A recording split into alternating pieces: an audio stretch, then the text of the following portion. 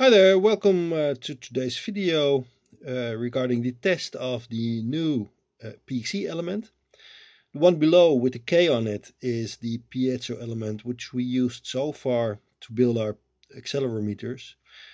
It worked pretty well and it still is working pretty well, but it had some issues with shielding in a way that the round disc is very sensitive to airstreams that are generated by drivers that have a ventilated pole piece, like most bass drivers have, most professional bass drivers anyway.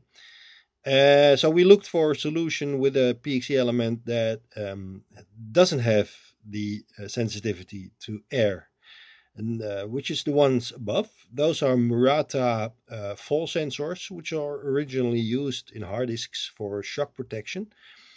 And what I've done is I've removed the PXE element from the piezo disc from the accelerometer,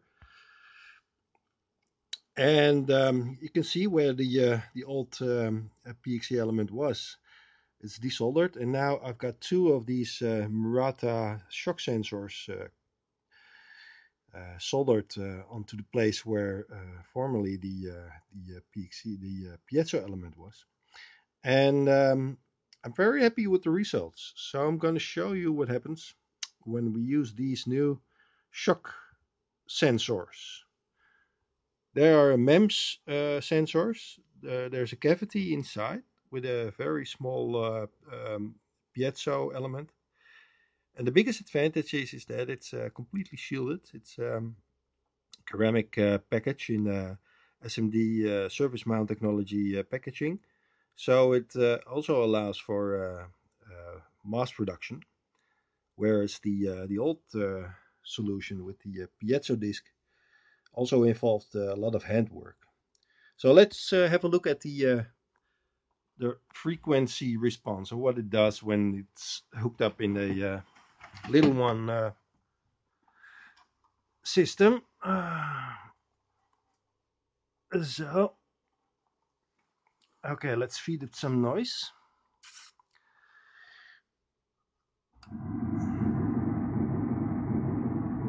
Again, this is the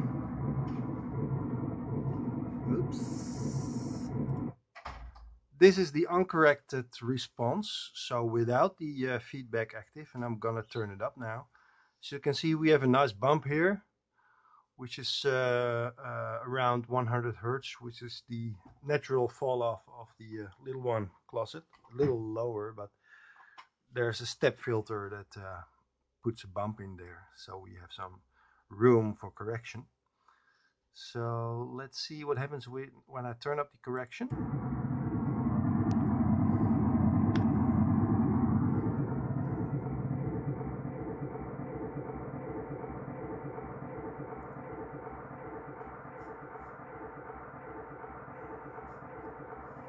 The little bump at 50 Hertz here is because I've got a shielding problem. The first series of little ones didn't use shielded cabling for the piezo element, which is the little 50 Hertz there. But the most important thing is that the resonance of the piezo, which sets here around 6K, is completely gone. So it's a nice 24 dB curve here, which is the fourth order filter. And I'm very happy with what I'm seeing here. It's almost 20 dBs feedback. Okay, that's it for today. Thank you for watching. Bye bye.